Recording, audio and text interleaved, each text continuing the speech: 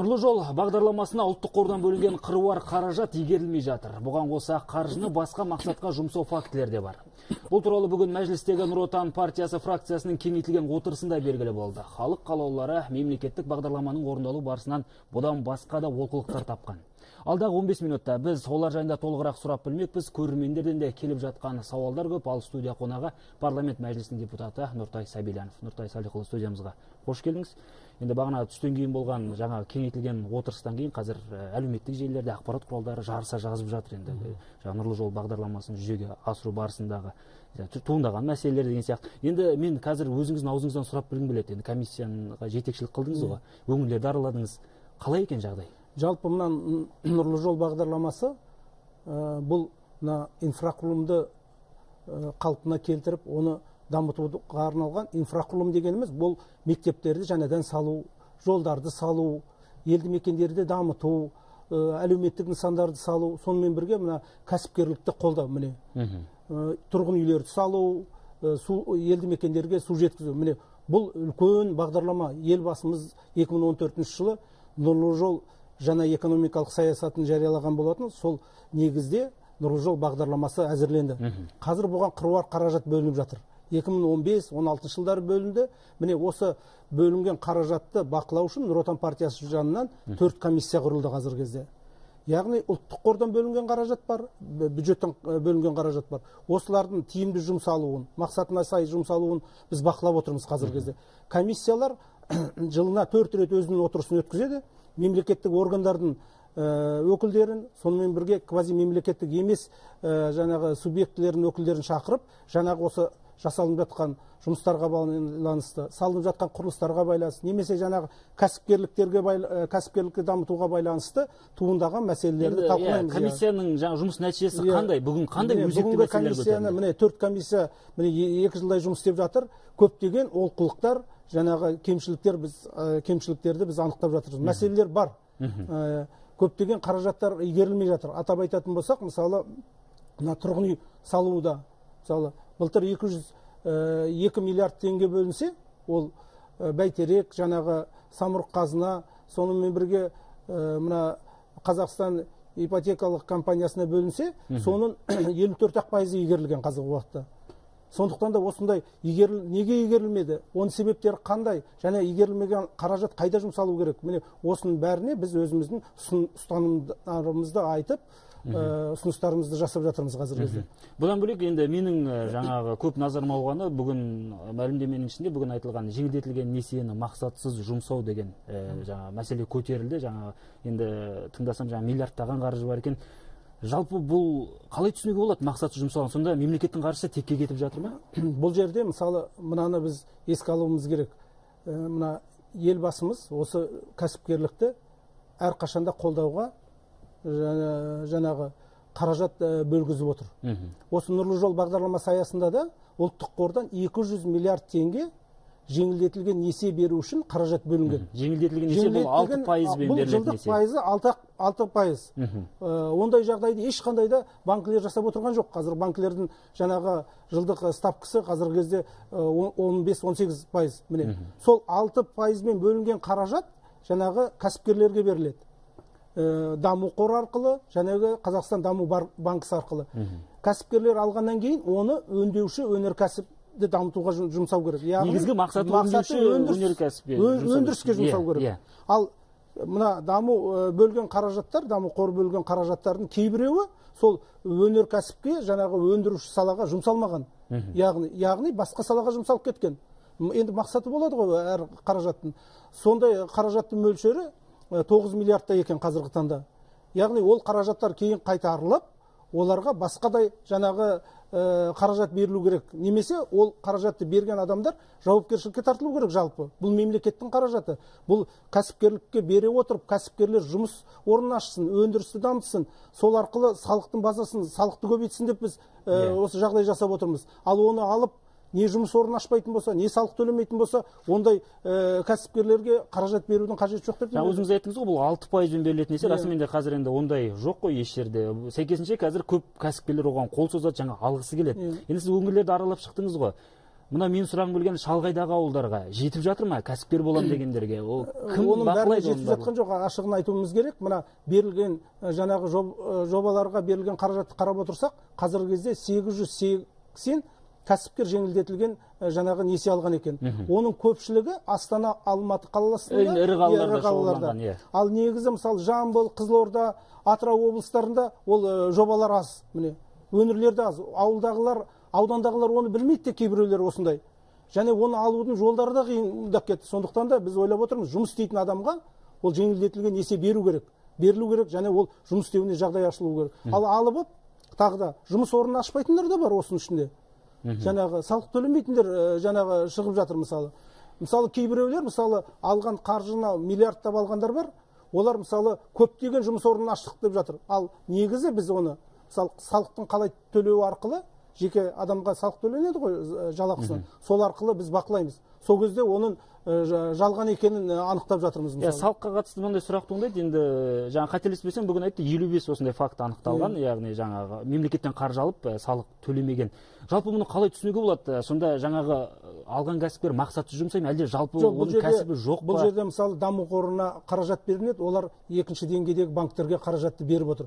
Осы жерде бір кемшіліктер бар. Не екінші деңгейдегі банктер, не даму қорындағы жаңағы қызметкерлер сол жобаларды іріктеген кезде дұрыс іріктей алмай, дұрыс жобаларды қаржыландыра алмай. Енді менің сұрағым келген, мынау арнайы комиссия оны қалай бақылайды? Енді мына жерде ақпаратты алу қиындықтар туындайды ғой. Мысалы енді 880 әрқайсысына барып тексеру мүмкін емес қой. Біз оны бүкіл ақпаратты алатын, жалпы мына ақпаратты алатын жүйені қалыптастырдық мемлекеттік органдармен, оның ішінде даму министрліктер бар, басқа да мемлекеттік органдар бар. Солар тиісінше біз формасын жасадық. Сол арқылы олар қандай кәсіпорын алып жатыр, ол қанша несие алды, және оның шығарып жатқан өнімнің көлемі қанша жеке адамдарға салық төледі, корпоративтік салығы қанша, осылардың бәріне тиісті мемлекеттік органдардан мәлімет алуға аламыз. Сол арқылы оларды қадағалап отырмыз, бақылап отырмыз. Яғни, мысалы, кәсіпкерлік субъектісі, мысалы, 1 миллиард алатын болса, оны қайда жұмсады?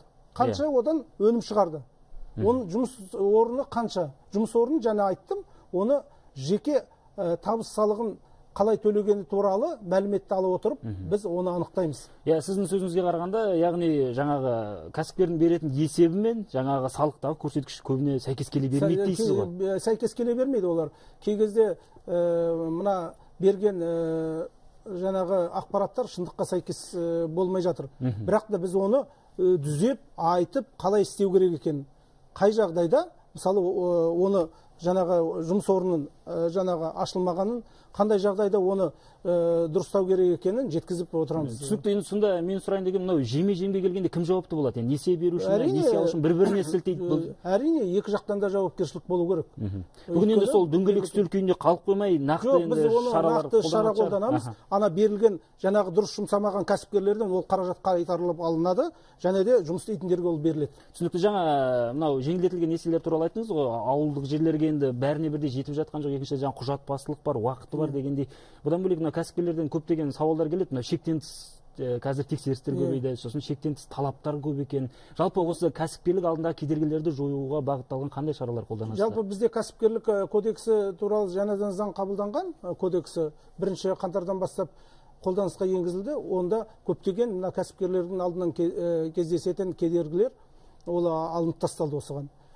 Соған байланысты мемлекетте мына кәсіпкерлерге өз тарапынан қолдау көрсетіп отыр. Оларға инфрақұрылымды құруға, жаңағындай оларға субсидия беруге осындай қолдаулар көрсетіліп отыр. Түсінікті. Енді ең алдымен жаңағы баспана мәселесін айттыңыз, баспананың құрылысын. Одан кейін жаңа кәсіпкерлік, енді көп қаражат бөлініп жатқан мемлекет тарапынан. Тағы үлкен үшінші мәселе бүгінгі жиында көтерілген, мынау бұл жолдың мәселесі. Бұл тіпті жаңағы арнайы жаңа бейнелер арқылы мына Қарағанды жолын көрсетіп, оның сапасын көрсетіп жатты. Жалпы жолға қатысты олқылықтар қаншалықты жиі кездеседі? Нұрлы жол бағдарламасы бойынша былтыр 330 миллиард теңге осы республикалық деңгейдегі жолдарды қайта салуға жұмсалған. 330 миллиард теңге жұмсалған.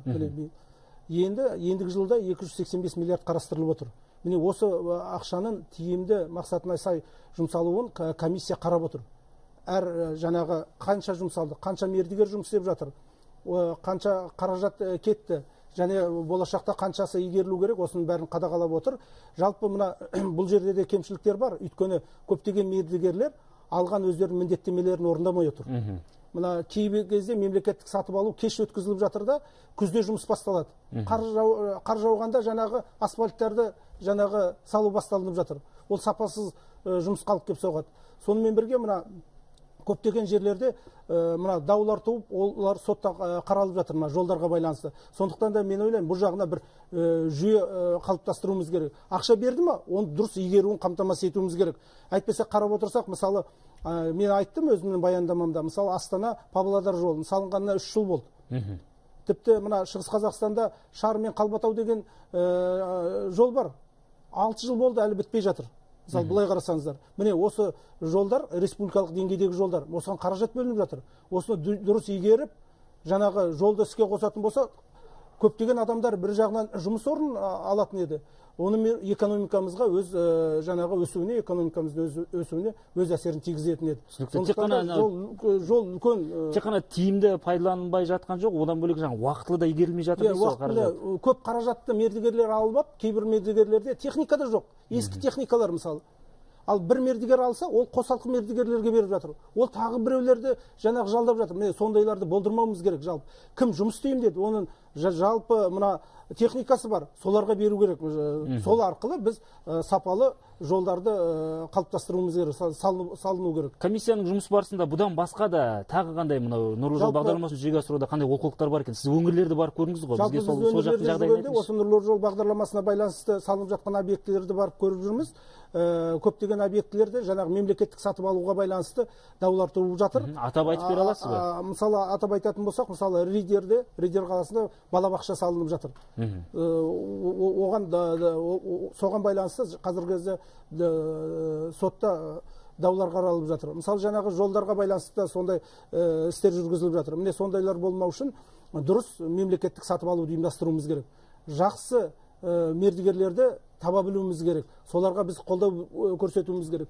Жеке мүдде емес бұл жерде. Бұл жерде мемлекеттік мүддесін көздеу керек. Әлі жаңағы тендер өткізетін, мемлекеттік сатып алу өткізетін азаматтар, қызметкерлер. Ал нұрлы жол бағдарламасын Нұр Отан партиясы әрқашанда бақылауында ұстайды, оның тиімді жұмсалуын қадағалайды, және Нұр Отан партиясы осы бағдарлама арқылы да өзінің алдына қойған, жаңағы сайлау алдында қойған бағдарламасын орындауға да өзі атсалысады біздің депутаттар. Және Нұр Отан партиясы осы бағдарламаларды бақылау арқылы қанша жұмыс орны ашылып жатыр, қалай қаражат жұмсалып жатыр. Міне осылардың бәрін тексеріп, бақылауға қатысты енді бүгін көптеген мәселелер көтерілді ғой. Енді бұл сол дөңгелек үстел күйінде қалып қоймайтын шығар. Ары қарай енді оны жүзеге асыру бар. Одан кейін және Нұр Отан партиясының кеңейтілген жиналысында айтылды ғой. Осы жиналыстың қорытындысы бойынша үкіметке біз өзіміздің ұсыныстарымызды жібереміз. Заңға байланысты біз өзіміз тарапынан, депутаттар тарапынан заңға байланысты жаңағы өзгерістерімізді енгіземіз, кемшіліктер болып жатса. Ал мемлекеттік органдардың жауапкершілігіне байланысты тиісті құқық қорғау органдарына да ұсыныстар жасалынатын болады. Өйткені Нұр Отан партиясы міне осы бағытты ұстанып отыр, ал нұрлы жол бағдарламасы бұл біздің енді әл ауқатымызды арттыратын бағдарлама ғой, былай айтқанда.